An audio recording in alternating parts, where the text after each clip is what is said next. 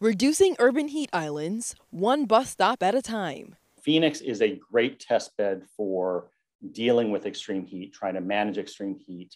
And if we can solve our problems here, our solutions can be transported to a wide range of cities across the globe. David Saylor runs the Urban Climate Research Center at Arizona State University. In partnership with the city of Tempe and manufacturing company 3M, researchers installed a cooling film on the roof of 3 bus stops, and then compared its temperatures with the roof of a nearby bus stop without the film.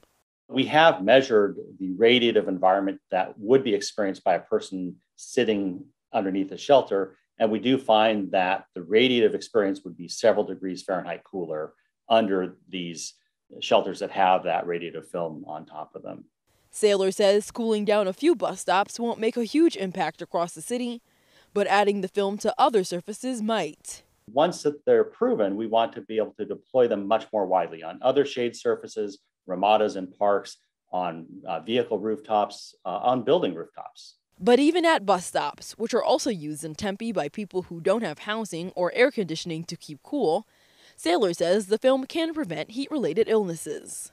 How can we have targeted solutions that really protect the most vulnerable populations, as opposed to just sort of broadly trying to cool the entire city?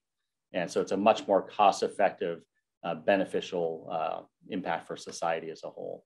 Reporting for AccuWeather, I'm Emmy Victor.